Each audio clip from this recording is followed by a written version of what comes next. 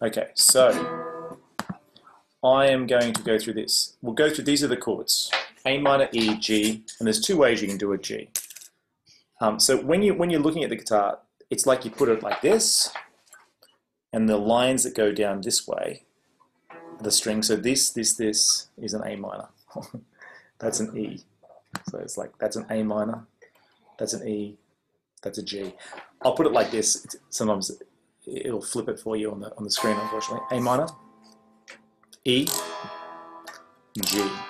So what I want, A minor gets 8. 1, 2, 3, 4, 5, 6, 7, 8. E gets 8. G gets 8. E gets 4. G gets 4. There's a fire starting in my heart, reaching a fever pitch, bringing me out the dark, and blah, blah, blah, blah, blah, blah, blah.